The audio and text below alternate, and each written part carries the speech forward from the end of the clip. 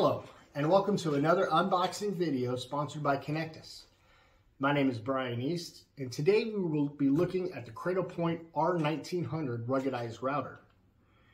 And this device is part of Cradlepoint's series of mobile routers, along with the IBR900 and the IBR1700. Also, stay tuned to the end of the video. I have a little challenge for you. It should be fun. Now, this particular device comes with 5G embedded, while also supporting Cat20 4G LTE. It also comes with 4 gigabit Ethernet ports. But the cool thing is it can be mounted to the Cradlepoint RX30 series managed accessory. And this will add 4 gigabit Ethernet ports, and you can choose between having them be a PoE or regular ports, but then it also has a modular modem slot for additional cellular diversity. Now, the R1900 also comes with NetCloud Service for mobile, which provides streamlined configuration and continuous cloud, modem, and router software feature enhancements. In this, you have secure and remote management, dynamic routing protocols, traffic steering and QoS, zone-based firewall and VPN, out-of-band management, real-time troubleshooting and diagnostics tools, insights, alerts, dashboard analytics, predictive alerting, location services, and extensibility, plus many, many more. The key features include an RS-232 connector for legacy devices and serial connections, and a standard GPIO port for sensors, display, diodes, etc. It also has a 5G embedded modem, as I mentioned before. It includes Wi-Fi 6 and a 940 megabit firewall, and Bluetooth connector for IoT devices. As with other Cradlepoint devices, this unit sports zero-touch deployment and day one connectivity. At Connectus, we often configure these sorts of devices for you prior to shipping, allowing for a true plug-and-play deployment. And this device is also designed specifically for vehicle use. So first responders are a natural fit, like law enforcement, fire, and EMS. Delivery services and service fleets can also use this as well. With its rugged design, powerful connectivity, and compact footprint, the Cradlepoint R1900 is perfect for your mobile routing needs. All right, let's jump in.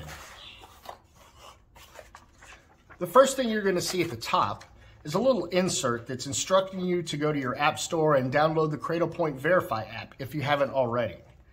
And this will help you set your device up into NetCloud Manager. That's where all of your configuration is really going to happen. The next is a sheet with tiny script that is going to tell you all the legal jargon and technical specs. We won't go over that. Lucky you. And underneath here is your mounting template. You'll see 6 holes along here. There's most likely you're going to use these holes on the ends. However, depending on the surface that you're mounting it to, you might use these holes right here, and this will help you line it up for the device. We'll go over a little bit of the mounting options when we actually jump into our device here. And here is the R1900. They did a little neat thing here where they put the logo for the Cradlepoint on the heatsink this time. That's pretty neat. Now, if we look at the back of the device, we've got your SIM gate and 2 little Phillips head screw holes. When you unscrew this, the screws are going to stay on the SIM gate, so you're less likely to lose them. So you'll remove the SIM gate, and then if you're only going to use one SIM, I recommend you put it into slot 1. Reason being is if you do decide to use a second SIM at some point in the future, for cellular diversity or just added bandwidth, it'll require less configuration. You can put your secondary SIM in slot 2. Also keep in mind that there is a little magnetic sensor underneath the gate, and the device will not power on unless you've got the gate put in and screwed in. Now on the side here, you've got 8 antenna connectors. The first 4 are your cellular connectors, your main, your div, your MIMOs 1 and 2. Then you've got a GPS and a Bluetooth on the way end for IoT devices, and your 2 Wi-Fi. They're both 2.45 gigahertz. Now you could use paddle antennae for the cellular connectors. However, being a vehicle, primarily a vehicle device, these are going to be designed specifically to use external antennae. The reason being is this device will go inside of a trunk most likely, and inside of a big metal box, you're not going to get that strong of a signal. So in the case of first responders, police vehicles, there's usually going to be an antenna mounted on top of the roof or possibly on the top of the trunk. Turning over here, we've got 4 gigabit Ethernet LAN ports. Now they're labeled WAN, LAN 1, 2, and 3. They're really interchangeable. You can configure each one to do however you want. And then if you want to manually configure your device, you've got a USB port right here. You've got your RS232 for serial connections or legacy devices, your little reset button here, your power connector, and a multi-purpose GPIO for sensors, displays, things of that nature. Now on the underside, here are the 4 screw holes that pertain to the corner screw holes on your template, but then there's also this screw hole here. And depending on the surface of your where you're going to mount the device, you might decide to use these center ones. Most of the time people will use these 4 right here. And inside of the box, you've also got your small accessories kit.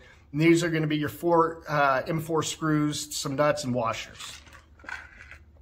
Now, of interest is this little piece right here. This will open up, and underneath is an adapter.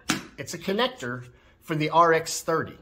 Now that's a mount. So if you wanted to have additional Ethernet ports, this mount will add 4 additional Ethernet ports. You can choose between either having them be PoE or you can throw an additional modular modem in there for added diversity. And here is our power adapter. Now on this end, you've got your 4-pin connector that goes into the box. And then on this end, you've got your 4 wires. You've got your positive and negative, you've got your ground and your ignition sense. Now with the positive and negative, you can run it directly to the battery, the 12 volt. More likely in a fleet environment, particularly with law enforcement, you're gonna have a fuse box that'll go into. And the reason being is that law enforcement vehicles often will have multiple electronic devices that are gonna be pulling off that 12 volt. You've got your light system, your sirens, you've got your, your wheeling, your radio systems, an in-car video system like the Motorola M500 or the Axon Fleet 3, and the newer Ford Explorer Interceptor series. They will often have a second battery terminal directly in the back of the vehicle, in the trunk. And the reason being is that a lot of times they'll put these electronics trays into the back of the vehicle, and so it's just closer, easier access. And now for a little fun. Here we see that white's in a pretty precarious situation. The solution is going to be checkmate in 3 moves for black, and it's black's turn to move. Don't forget, sometimes you need to sacrifice. This is Brian East with another Connectus-sponsored unboxing video. Thank you for watching, and don't forget to follow us on LinkedIn by scanning the QR code on the following slide. I'll see you next time.